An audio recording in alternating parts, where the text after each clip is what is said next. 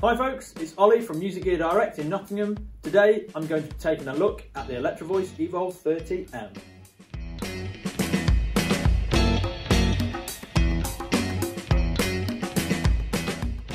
The subwoofer of the EVOLVE 30 is a compact unit that houses a 10-inch driver.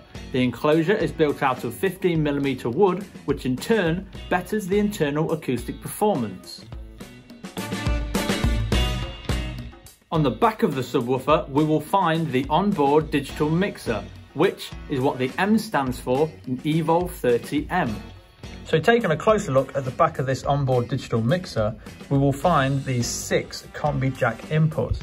These allow for either an XLR connection or a 1/4-inch jack connection. On the EVOLVE 30, input 7 and 8 is a dedicated stereo Bluetooth input. You can pair a Bluetooth compatible device to the EVOLVE 30 just by pressing and holding this soft key here.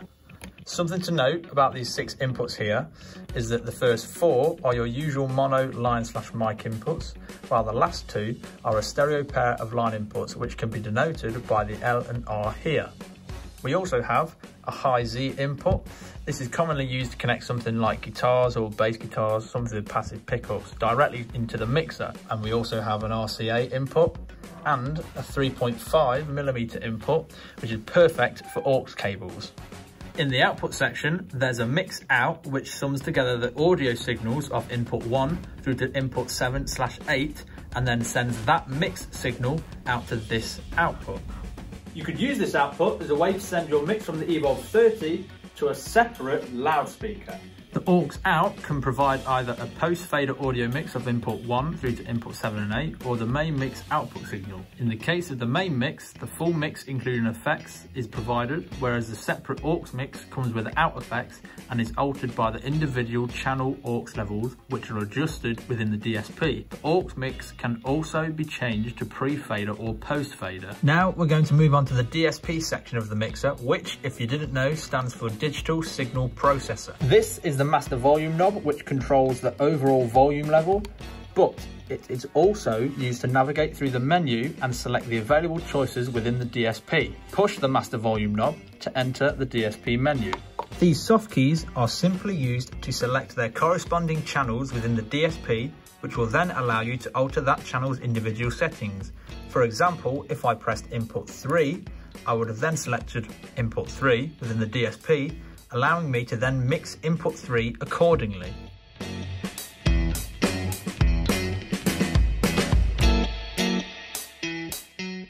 Now, what's a neat touch about this PA system is that there's no need for extra cables to connect the sub to the top speaker, and it's all thanks to this 2-piece symmetrical aluminium pole. This top speaker is not actually a single speaker. It is in fact 6 2.8-inch drivers that provide 120 degrees of coverage. The array unit has been designed with this angle that projects at a gentle slope to ensure coverage for both audience members that are sitting and standing.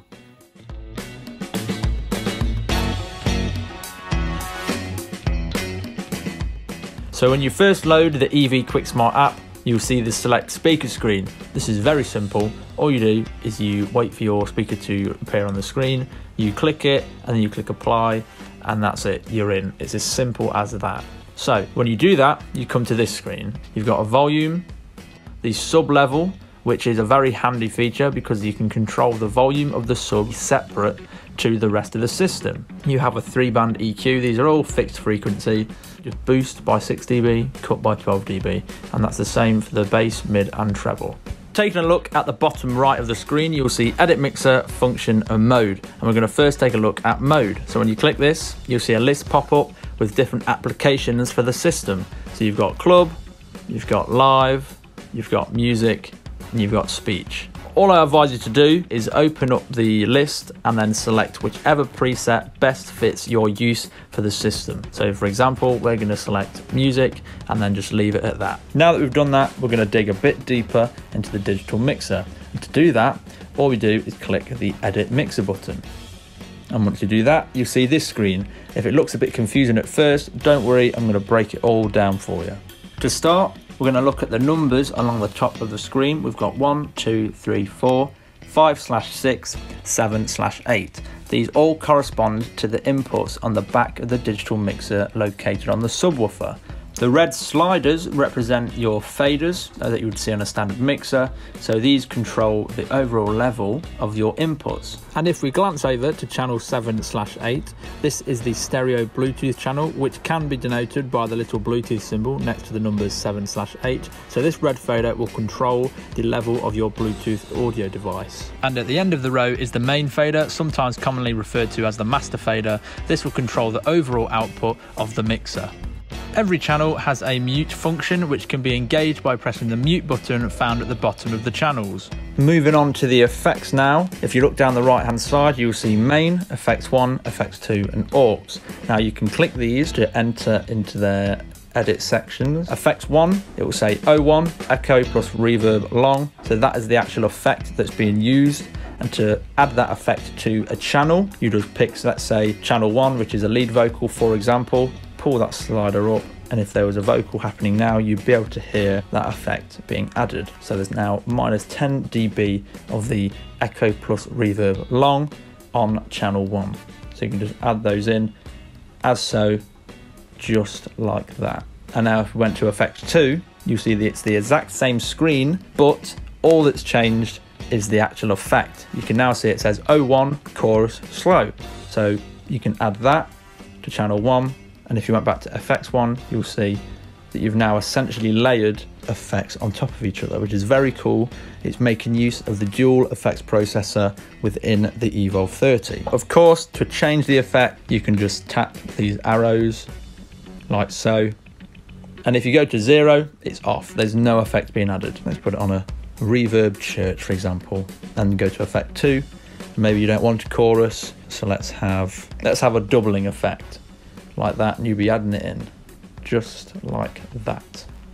To edit the individual channels, all you have to do is select the number of the channel that you want to edit. So if you want to edit channel 2, for example, just tap the number 2 at the top of the channel and it brings up your channel edit page. Each of these controls can be adjusted via this slider on the right hand side. On the channel edit page, you also have access to a range of presets. To access those presets, just press the preset button on the bottom right hand corner and then select the preset that fits best. Using the left and right arrows, you can navigate through your channels. When you land on the effects page, you can use the arrows at the bottom to scroll through your effects. If you go to the right again, you can go to the aux page where you can alter the level of your aux out. And to the right once more, you can go to the main out and alter the level there. And the last thing I'll show you is how to change the name of your channel. So when you're on a channel edit page, just tap the 3 buttons in the top right hand corner and then tap rename input and you can just type in whatever you want. So that is an overview of the Electro-Voice EVOLVE 30M common PA speaker. I hope you did enjoy this video, and if you do like this content, then please feel free to subscribe and like, and I will see you in the next one.